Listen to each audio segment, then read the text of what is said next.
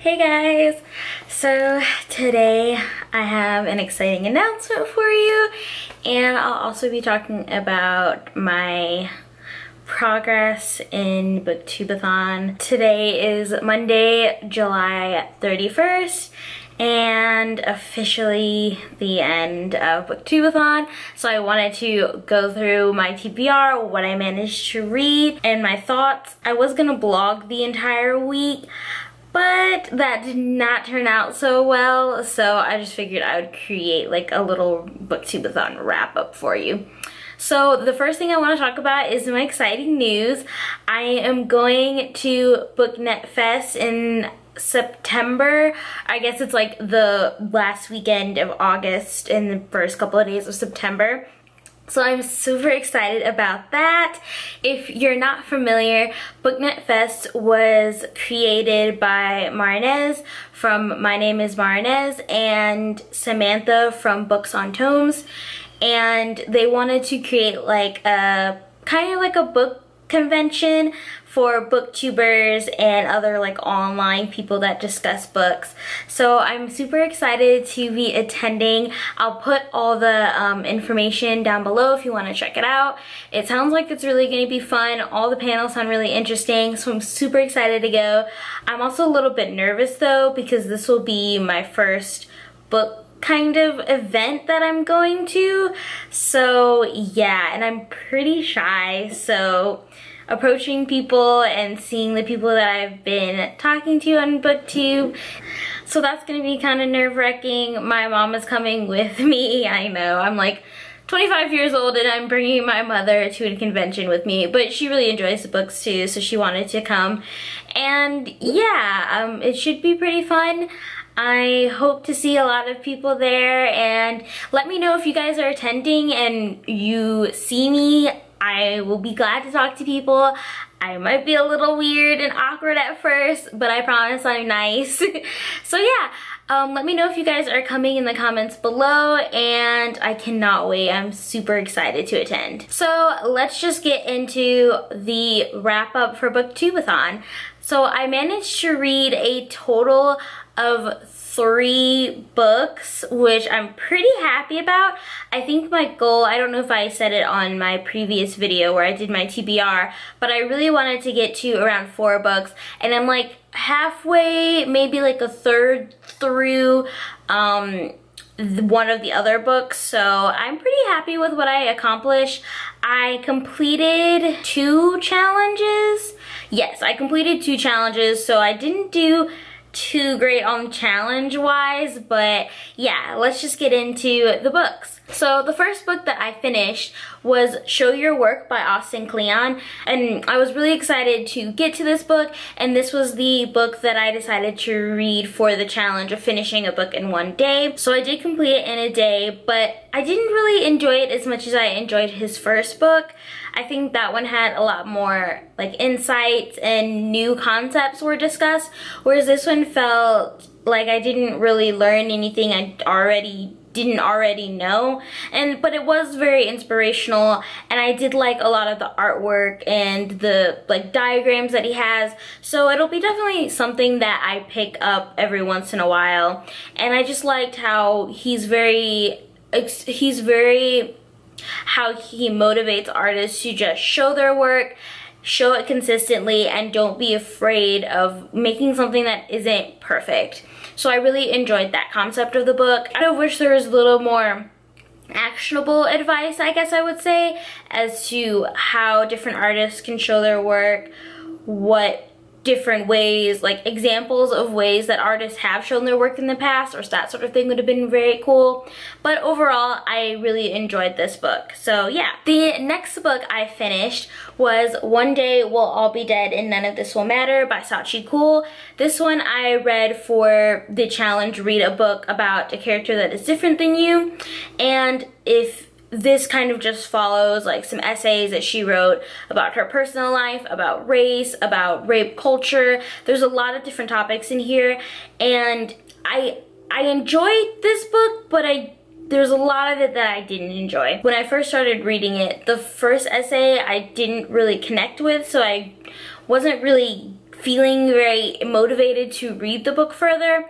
But then as we got further along, I really enjoyed the essays where she was talking about Indian weddings and being a female, and also the essay about having a lot of hair, because I could totally relate to that.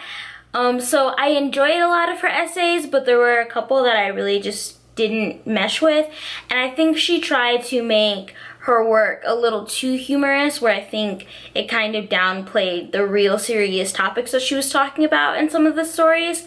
So overall, I think it's worth reading if you're interested in learning about Indian culture or just a fan of Sachi Cool's writing. I think you would find this interesting, but I don't know, it wasn't exactly my cup of tea or what I was expecting, but I'm glad that I got the opportunity to read it, because the essays where she talks about the Indian wedding and all of that was just really descriptive and really amazing, and it really was very insightful because I didn't know a lot of that about it. So yeah, I think this book is definitely worth checking out. And the next book that I completed was Let Them Eat Chaos by Kate Tempest. This is a poetry collection, or I guess it's more like one large that covers like many different perspectives of people in London.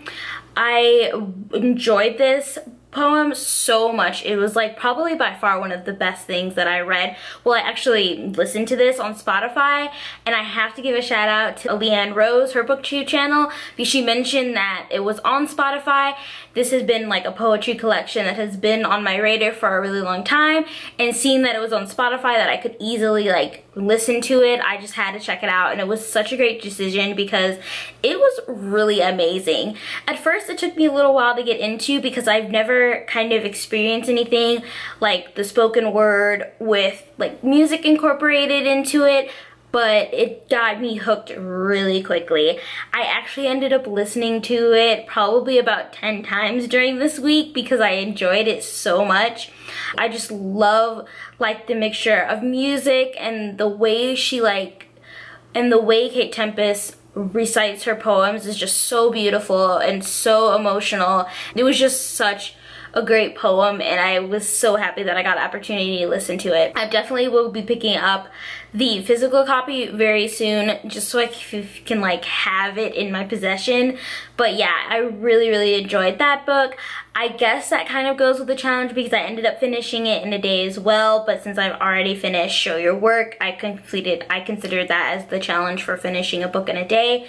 But I just recommend this poem to anybody who, even if you don't like poetry, this is like a really great poem to start with because it goes through a very interesting narrative. You follow 7 different people and you just see what they're thinking about in the middle of the night. It's just so cool and just such a great concept, and I really enjoyed it. And the last book that I'm currently still working on, I wasn't able to finish it before Booktubeathon, but that is The Hate You Give by Angie Thomas, and I really wanted to get this one finished with Booktubeathon, but it was just really long, and it's kind of taking me a little bit slower to read than I was expecting. I thought this was going to be a little more faster read since it is YA, but it is a little more slow paced than I was expecting, so it is taking me longer to read.